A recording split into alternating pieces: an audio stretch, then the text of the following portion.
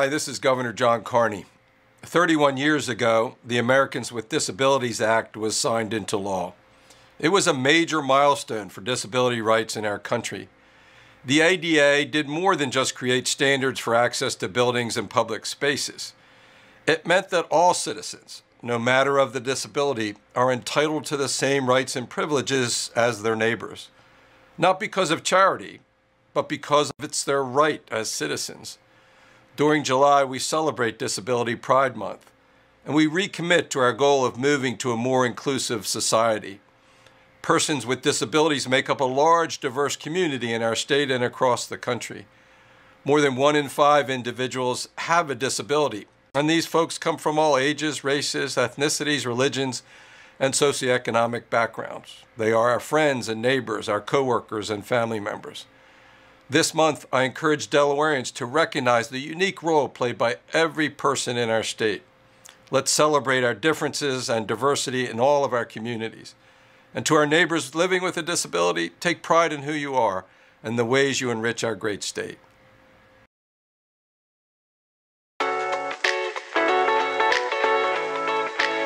I'm Mason Schrader. I am a disability advocate and archaeologist. I'm currently pursuing my master's degree in bioarchaeology at the University of Texas Tech, and then 5 to 7 years will be the PhD. My mom went into premature labor about almost 3 months early. Essentially a mini stroke happened when I was days old. And because of this, I have cerebral palsy. My brother does as well.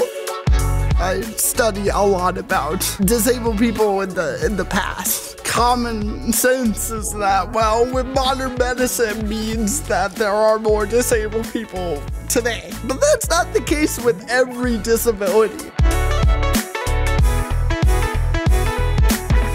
I've been to France, I've been to Spain, Argentina. Some archaeologists have kind of been all over the place. I have been less so because I've applied to a lot of places and they've said, nope, you're too much of a liability, so we can't. I think it's underestimating both the person and the practice of doing archaeology, because let's be real, everybody's a liability.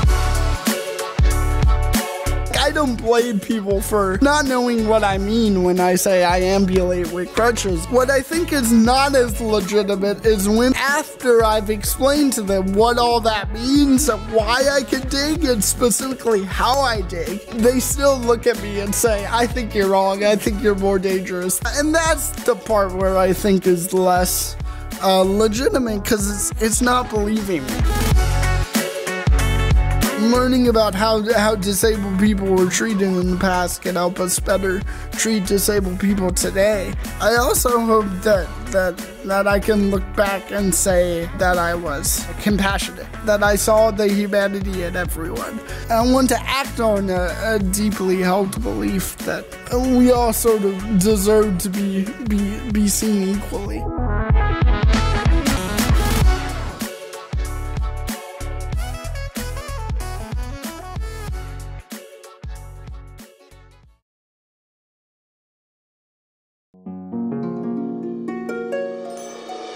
We've been together for 20 years. And married 4 years. We actually met at Bank of America. MBNA at the time. Leslie. Laura. Well, we met on the dating site on Facebook a little over a month ago. She was persistent. She was very persistent. We've been pretty much inseparable since. I have been with my wife for 39 years. When I first met Bill, I was newly divorced. We were in our 30s. We weren't fresh out of high school or anything. I invited him over to my 19th birthday party. And ever since then, I fell in love with him. She took me to the riverfront. What was that place called? Timothy's. And we had lunch. I'm pretty sure my profile said no hiking, but she tricked me and made me park the car all the way on one side and we walked to the other. And I was like, don't think I didn't notice what you did there. I mean, I always liked her from the very beginning, and it's just that I just couldn't stop loving her from the beginning. Okay, who's more romantic? He is very romantic. He loves to cook. I help him cook. It's not all about like the romantic. It's more of, you know, the simple romantic, if that's even a thing anymore. I don't know, what is romance? Sometimes it can be cooking together, or it can be, you know, sitting out in the yard. It can be playing with the dogs. Just writing a little note. I save all the notes, they're on my mirror. Going for a drive. Packing a lunch. Sometimes it's sitting in 2 separate rooms because we don't like the same thing on TV. So I love the fact that he's very strong, kind eyes, sensitive, and tall enough to reach the high shelves. Anytime that each other were hurt, we were always there for each other. I mean, she's always there for me no matter what. That's how I know that she was the one. You never know with online dating and who you're going to meet and what they're like in person. I found a keeper. Well, she's compassionate in just about everything she does. So you like my compassion, huh? I really, really appreciate and love that Bill never stops me from doing any of those compassionate or passionate things. And he takes the dog for a walk. Both dogs. Both dogs, yes. Don't move so fast. I ended up with people that I don't need to surround myself around. And I'm finally at the point where I need to settle down and plan my future out. Just because you have a disability does not mean you can't be married. If you really true love somebody, everybody should be getting married. Just follow your heart. Wherever your heart leads, just follow that.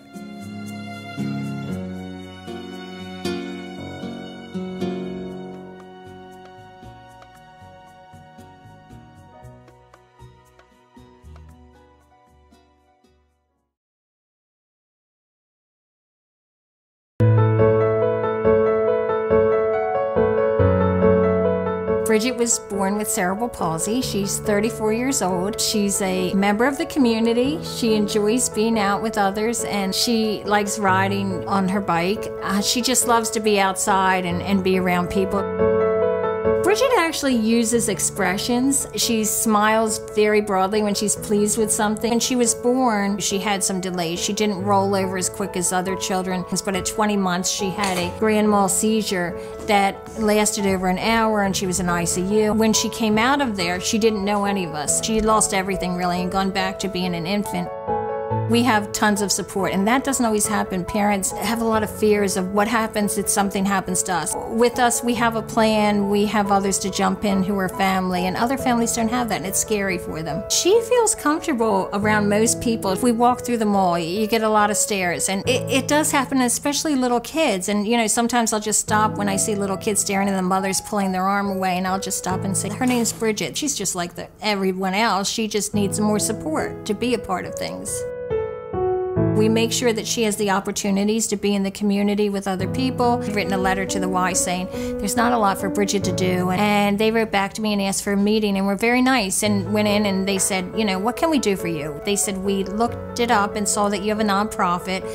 Would you like to come here? We had just a couple of people, and now we've hired PTA to do fitness, and we have all different disabilities. So she's around people who talk and walk, and she has friendships, and they all know her, and even the people outside of Epic in the Y themselves, if she's doing her walking in the hallway, they're cheering her on and saying, hi, Bridget, how are you? So she's a part of a community inside the Y. This is giving her somewhere to go that's hers, and having her own friends, and having her own life outside of here. I think exposure is so important to people with disabilities to be a part of things and to decide for themselves what they like and what they don't like.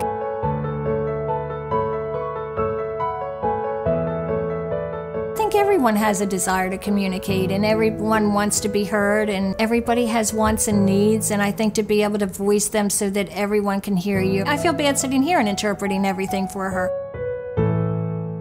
I'm sure she has needs and wishes that are beyond what I know or can figure out. Delaware's small, so that's the wonderful thing about Delaware. I'm not sure this could happen in other states, but you know, you can go to Legislative Hall and talk to your legislators, and you see them in the stores and they all know you. And she reminds them that there is a population of people out there that do not have voices, but do have things to say and have wants and needs.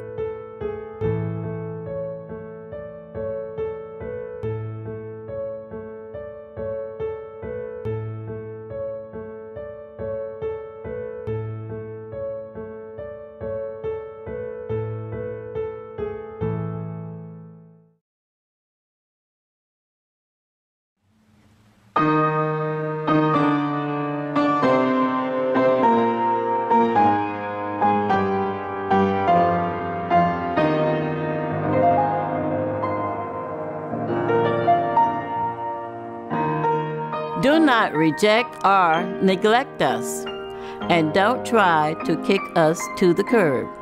For our ethnic diversities, we are many flavors, some with disability and many without disabilities. We are proud of being who we are: Black, white skin, Latinos, and many other ethnic groups. Practicing religion of our choice, nurturing our disabilities with our music, food for taste, and creative arts. Loved by our families, friends, and self-motivated. Our thoughts reflect mandate that we are equal in our society. We are a rich culture with many flavors integrated into today's society.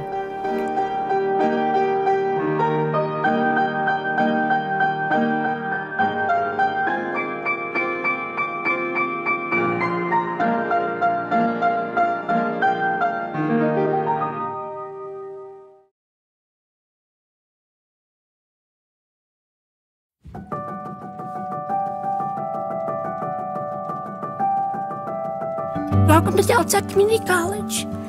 My name is Marissa Goriano, and I am a Delaware student.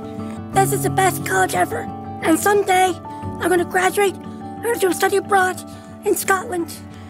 My major is early childhood education because I want to be a teacher someday. My biggest dream is to teach preschool and to live on my own. My third year in high school, when they said, "Oh, Marissa, you're going to graduate next year," I was thinking, how am I going to ever do this? How am I going to do this with a trach and a ventilator? When you come to Deltec and you are disabled, you work with a counselor named Stephanie Spotoncini, and she will help you coordinate your accommodation plan. You will get extra time on your tests, extra time in your homework, because I know everybody has therapies and stuff. I just want more people with disabilities here, and we could have fun. We could have therapists come and do therapy at the college. We could have nurses training. You'll be able to succeed in life.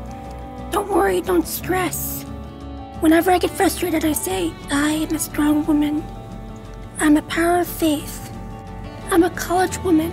I am strong. I am powerful, and I have survived this pandemic. When I graduate, I'm going to walk across the stage on my own. I'll have my doctors, nurses, therapists, and my whole family clapping for me. I will feel proud. There's Marissa Goriano walking up the steps on her own. Let's hear it for her.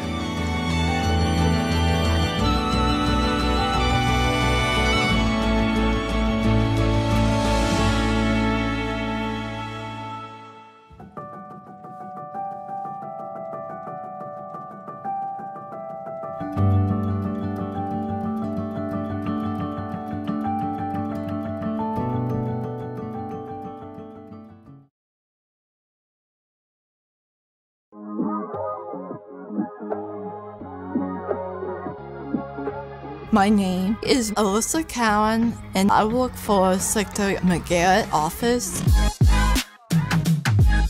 I applied probably about 40 jobs. I got email for the governor office, a phone ring. It says, "Hi Alyssa, this is Rita from DHSS. We were glad to welcome you in the office of secretary." And now I'm been here about almost 9 years.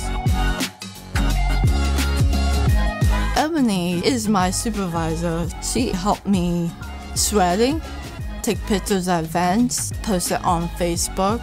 My typical day, pretty much what they need me to do. And once in a while I see the governor. He always say, "Hi Alyssa, how are you doing?" My side business, I had a dog named Daisy. And I came up with Daisy toy box. I did like dog toys and cat toys. All the cat toys has catnip inside. And then dog toys, it's really like a bone shape with stuffing. So I do blanket, dog bed, scarves. When this COVID happened, I started handmade mask. So I got a sewing machine and I love it. It takes about 5 minutes for a mask. And then I just growing. And then I know that the kids getting ready to school, so I did a little bit similar, but it's a different size. I've done donate to a church. Other people need it. Bus driver said, a mask is so amazing, and like, wow, you got talent. And I just figure, if some people don't have masks, and like, hey, for free, hey, look.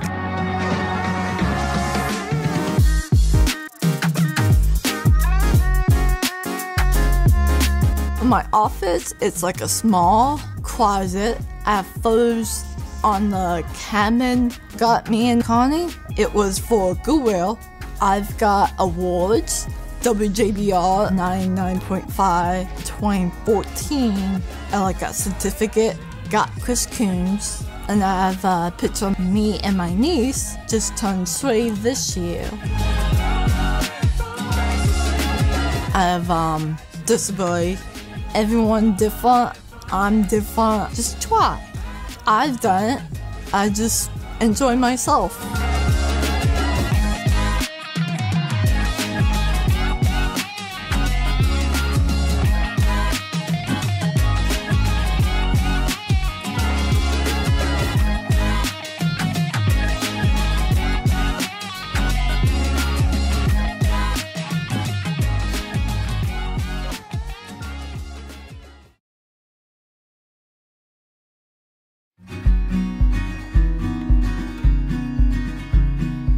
Mi nombre es Nancy Lemus. Mi hijo se llama Christopher García. Yo nací en México, nací en el estado de Guanajuato y he estado aquí en Delaware desde que tengo 4 años y Chris nació aquí. Él es un niño típico de 16 años. Cuando le conviene, él entiende y cuando no, no entiende. Su maestro dice que él es el class clown. Que si alguien se ríe, alguien llora, alguien destornuda, él es el que está muerto de la risa. Chris entiende las malas palabras. Porque si tú dices una mala palabra, Chris está muerto de la risa. Si dices something fresh, él es el primero en estar muerto de la risa. Antes de COVID, él se iba al cine con su enfermero. Cada fin de semana se iban al cine. Chris le gustan los ruidos, incluso cuando otra gente se ríe, le causa gracia escuchar las risas de otras personas. Entonces, si él va al cine y otra gente se está riendo, él también se está riendo. Le gusta viajar. Cuando viajamos en avión, su parte preferida de él es cuando arranca el avión, cuando hay turbulencia. Mientras otras personas están asustadas, él está feliz. Cuando aterriza y hay turbulencias, él es feliz. Tú lo escuchas gritar y reír. Lo hemos llevado a Disney. Se ha subido al roller coaster. Se ha subido al elefante que vuela. También fuimos a Gatorland y se subió a un zipline y abajo había muchos alligators. Hemos ido a Bahamas. Hemos ido a Jamaica, hemos estado en Playa del Carmen, las Islas Caimanes. Hemos estado en varios lugares, han nadado con delfines y como en 3 o 4 ocasiones hemos estado en México. Y le digo, Chris, ¿quieres viajar? Y siempre me mira y se sonríe. Ya, vamos a ir a Cancún para tu cumpleaños número 16. ¿No es emocionante? Chris es una persona que le gustan las emociones fuertes. A él le gusta estar donde está todo lo que se escucha fuerte. Este fin de semana tuvo mariachi y fueron y le tocaron al pie de su cama y él estaba muerto de la risa porque le gusta la trompeta, le gusta todo lo que es fuerte, le gustan los tambores, todo lo que es escandaloso, a él le encanta. La gente no sabe que yo trabajo, tengo hasta 3 trabajos. Para que Chris pueda viajar, para que Chris pueda hacer cosas. Para mí lo más fácil es querer a mi hijo. Lo más fácil para mí es adorar a mi hijo, es tenerle respeto, mirar que su vida sea digna, que él tenga dignidad, que tenga alegría. Para mí esa es una vida, esa es una buena vida.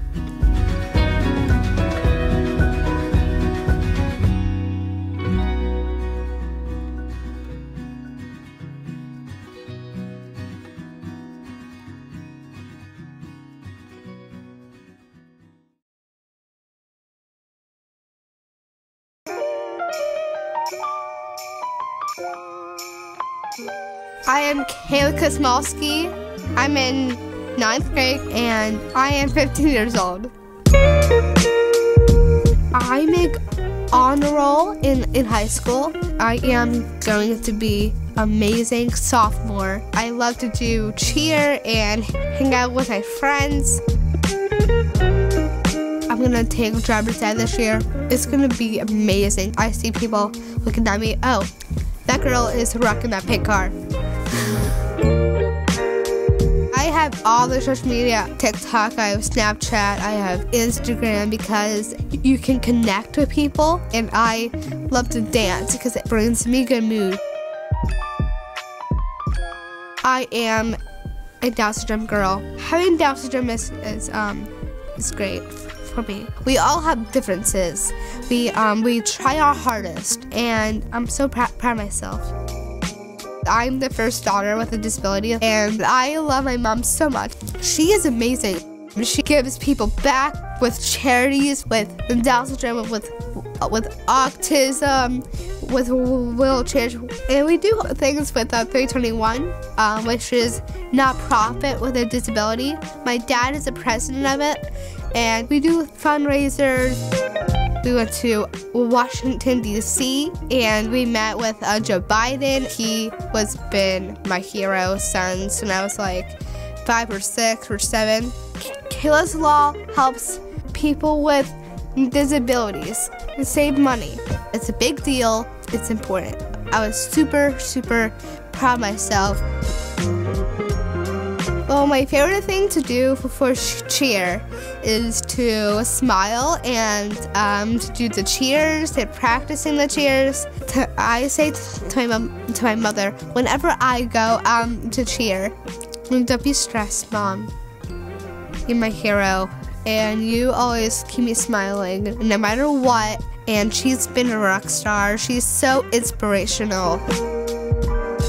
I want to be a person who helps people. I want to make people happy because it brings me good energy, and I love it.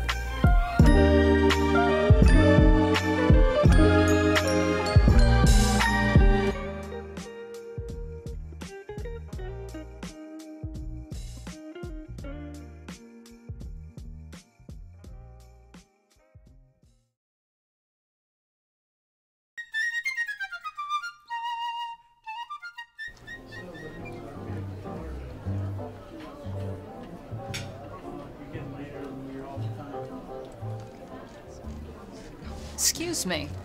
Yes. I have to ask, are you two married? Why, yes, we are. Oh my God, that is so wonderful.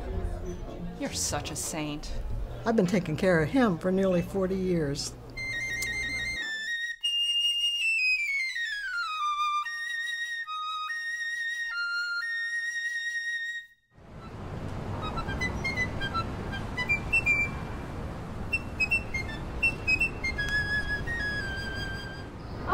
Thank you. Wow, thanks a lot. Jeez. You're welcome.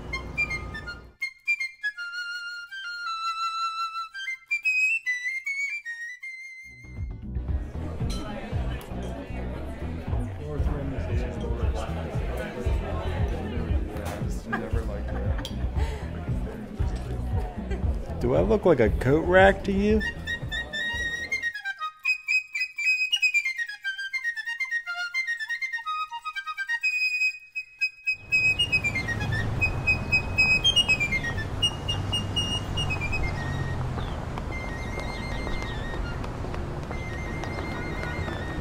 Don't worry, I got you. Yeah, that really happens.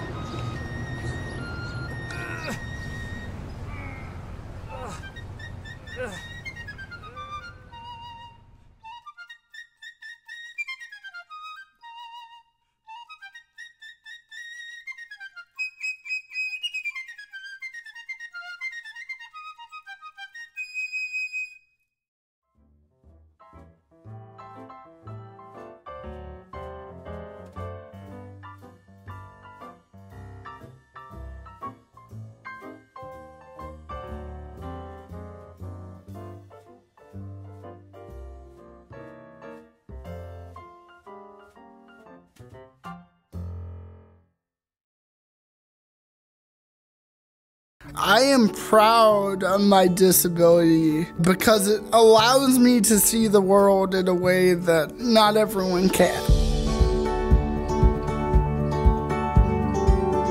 I am so proud of myself, and I'm gonna be a great student at my high school. When I graduate, I'm gonna walk across the stage on my own. I'll have my doctors, nurses, therapists, and my whole family clapping for me. I will feel proud. Everybody has a disability somewhere or somehow, but that doesn't mean that they can stop loving or being friends with anybody. I have to be kind of micro-focused on the space I'm walking through. It's almost like a superpower. I'm proud of that. We give back to people and change people's lives, and for that, I am just so happy, so grateful. Being somebody with a disability and being proud of it is embracing who you are. People without disabilities is the standard, and the more you are like them is the better person that you are. And I look at it more as, hey, check this out. I'm unique. Christopher, as a person with disability, he shakes the medical world. He challenges doctors. He challenges science. Disabled people will tell you that they look at the world differently. It's cliche, but I do think my disability gives me a unique perspective of the world, and I'm proud of that. To know that you're worth something and know your self-worth, and nobody has to tell you and pat you on the head and say good job all the time to make you feel good, because you know you're doing a good job and you know you're doing the best you can. Disability pride means almost like this Special Olympic oath. Be brave. Let me win, but if I cannot win, let me be brave in the attempt. Go for it. We all have differences. We cannot be human beings without being different. I don't need to be anybody else because I'm too busy being me. And each person brings their experience together to make one. That's what pride means to me.